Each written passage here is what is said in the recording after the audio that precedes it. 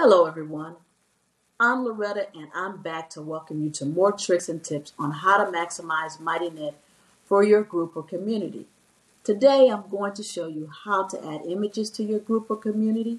In MightyNet, you might also want to add images to your group or community so that you can give your community a branded feel and aesthetic appeal. Now there are a number of ways that you can do that. You can add images in your quick posts. You can add images to your articles, your event pages, your about pages, your group landing pages, your description blocks, and then your featured pages, as well as your welcome landing pages.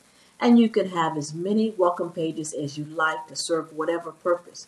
Now, when you want to add an image, the image can be a block that you created somewhere else. It can be pictures that you grab from other places. You have a lot of options. You can also add video, you can add files, you can also add embeds. Embeds also have their own images. So let's get started so we can show you how to enrich your group or community with images. Page, there's a little area where you do your quick posts.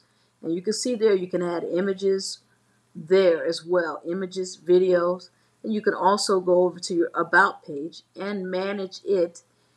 And on your about page, you can add an image as a header under branding or a video as well. Now you also can add images in the description block on this page as well.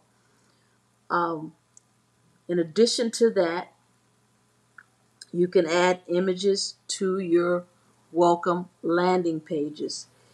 And let's go to let's go back in here and it's not under settings, it's actually under content. Under content, you will see the welcome section and you'll see welcome pages that are here. You can open up one of these welcome pages. You can see there's already images there. Now, you can add images from a number of places. These were added from Canva and other places as well. Let's find a spot where we can place an image somewhere. First, you got to turn on the edit, of course. And then you'll see the little crossbar when you have enough space. Let's go down here a little further and find some open space inside this page.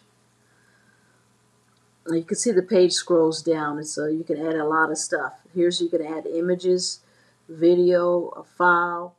You can add a video link, a YouTube link.